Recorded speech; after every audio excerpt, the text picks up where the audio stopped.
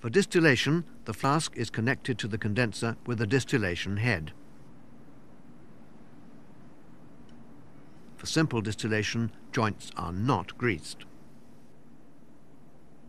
Check that the condenser fits snugly onto the distillation head and secure the joint with a clip. Connect a receiver adapter or take-off bend to the outflow of the condenser. Again, secure the joint with a glassware clip.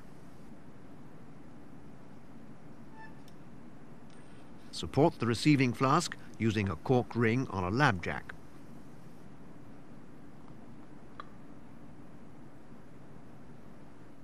When a steam bath is used as a heating source, condensate will collect on joints, and to prevent water seeping inside the apparatus, the joints must be greased.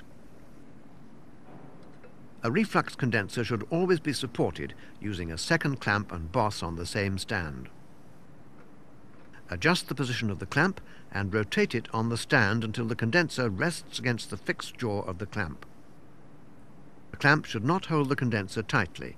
Its purpose is to prevent the condenser toppling sideways. Add a drying tube with a lightly greased joint if the reflux is to be performed under anhydrous conditions.